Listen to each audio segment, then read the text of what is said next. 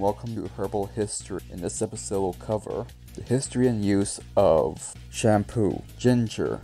Like in previous episodes, we'll discuss its botany first, followed by historical uses, and finally cover some experiments to see what further uses this plant can have. Let's get started. Shampoo. Ginger is part of the genus Zingiber, and the species name is called Zingiber zimmerbit. It's a large perennial plant with a tuberous root system, found growing in dam-shaped parts of Southeast Asia. The plant is believed to be native to India and Malaysia. This plant produces long stems that have alternating leaves, with flower stems that have pine cone-shaped bracts that contain actual flowers within the plant. These bracts are typically red or pink in coloration, but the business end, so to speak, would be the large, scaly root system that is thick and tuberous. It is this root system that is used to make all products that we consume when it comes to shampoo ginger, both as an aromatic spice/flavoring agent and as a medicinal plant. Now on to the historical uses of this plant.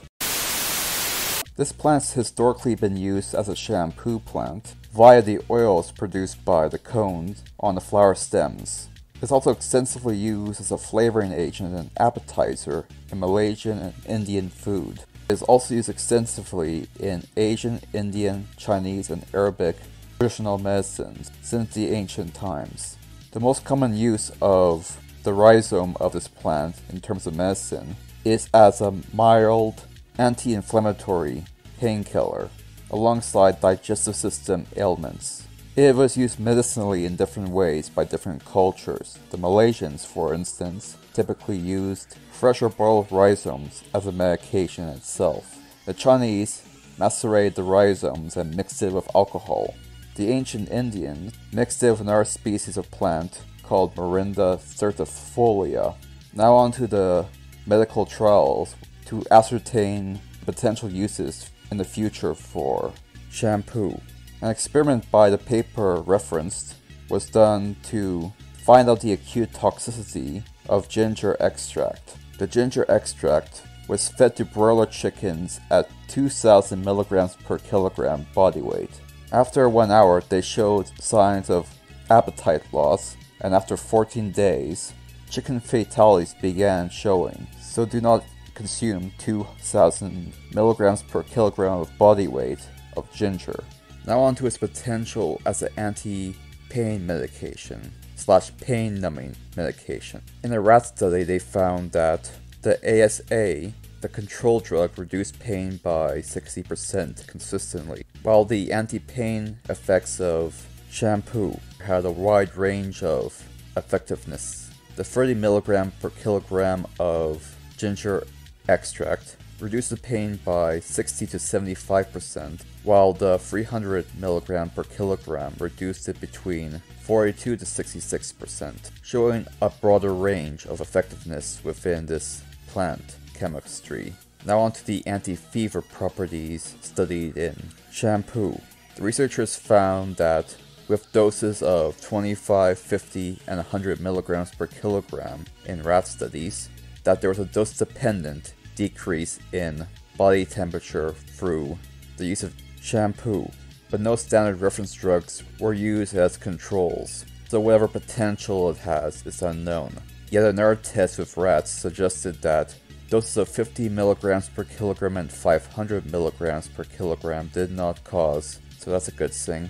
Talk about the studies done to see if it's useful for treating giardia in pets, and it's used as a potential diabetic medicine.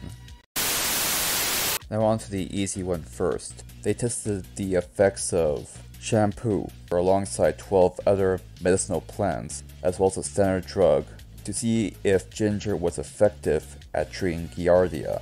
It was not.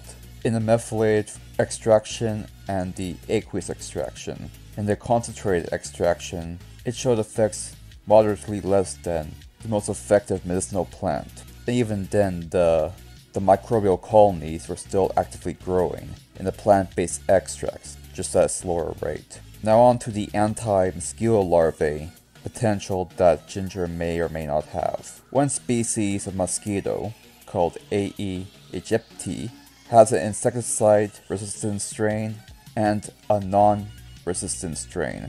The susceptible strain seemed to require a concentration of 71 parts per million to have a lethal dose for killing 99% of that population. It was lower in the resistant strain of that same species, requiring only 53.1 ppm. With two other species of mosquito, the maximum level needed to kill 99% of the population is 68.7 ppm. But unfortunately, they did not compare it with a regular control group insecticide, so we cannot confirm how meaningful the data actually is. Well, that concludes this video. Thank you for watching.